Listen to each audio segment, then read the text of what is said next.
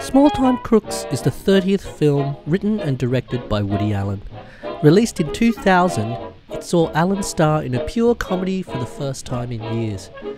It was a big success for Allen, but how well do you know it? Here's 10 things about Small Time Crooks. That's a share, but not a full share. I'll go for that, yeah. Yeah, what if we each get a fourth and she gets like a third? What are you? Allen continues his busy 1990s into the 2000s by appearing in 2 other films.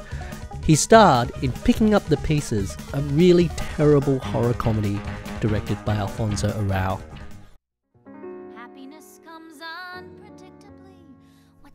Sadly, no better is Company Man. Allen also had a small cameo in that film, written directed by his Bullets Over Broadway collaborator, Douglas McGrath. Again, not a great film. Chateau Lafitte, and I believe 1946, because 45 was, war year. There was shrapnel in the harvest. That wasn't all. Allen also appeared in a series of commercials for Telecom Italia. That 30-second ad packed in more jokes than either of the 2 films mentioned earlier. It was directed by Tony Scott, and there's another one featuring Marlon Brando. I don't want to live to 150. I don't have the money to cover it. Plus, the lease on my apartment is going to run out in 40 years. So, you know what a trauma it is for me, to move? I'll be 110 years old. I'll be apartment hunting. Small Time Crooks was the first under a new deal with DreamWorks distributing Sweetland Films, Allen's boutique label. DreamWorks had wanted to work with Allen for a long time and had produced him in Ants.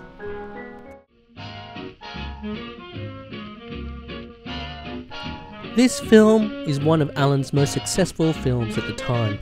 DreamWorks was eager to show off their new signing, and it was a big return to comedy, and Allen was willing to do some promotion. His last film to do as well was 14 years earlier with Hannah and Her Sisters.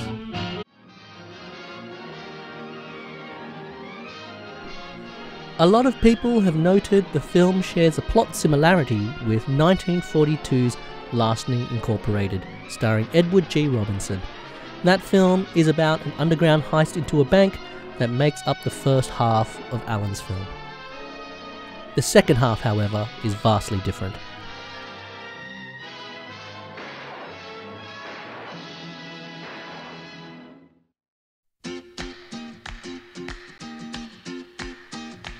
The film stars Tracey Ullman working with Allen again after Bullets Over Broadway.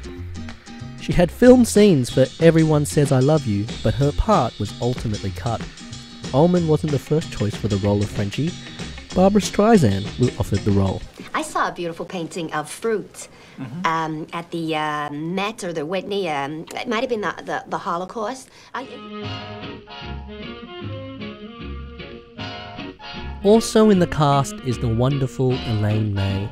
Allen and May had been friends for many decades and would go on to work together on Relatively Speaking and also the Amazon series Crisis in 6 Scenes.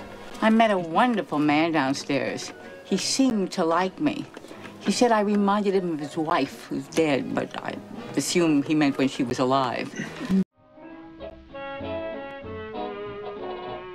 Rounding out the cast is Hugh Grant, who was a big star at the time. This was actually the second time he auditioned for Allen. He had been in lead running for Kenneth Branagh's role in Celebrity, but ultimately lost out. And finally, The Cookie Shop. It is, of course, a fake, but it is one of the best public Allen locations that is lesser known. The bank next door is the Hamilton Grange Library on West 145th Street near Amsterdam Avenue. Go visit it. And that's 10 things about Small Time Crooks. Find out more about this film and lots of other Woody Allen films in our books, The Woody Allen Watcher's Guide, available now on Amazon and iTunes. And go to woodyallenpages.com to find the latest Woody Allen news. Subscribe to this YouTube channel and find us at Woody Allen Pages on all your social media. Brain? The brain. That's what the guys used to call me, right? Yeah. I got But Ray, that was sarcastic. No, that wasn't sarcastic. That was real. No, it was sarcastic. That wasn't. It was nothing sarcastic No, about really, it. it was. Benny, it was real. That was the No, brain. it what? I It was was the- sarcastic. It wasn't sarcastic. Oh my It was God! Oh my.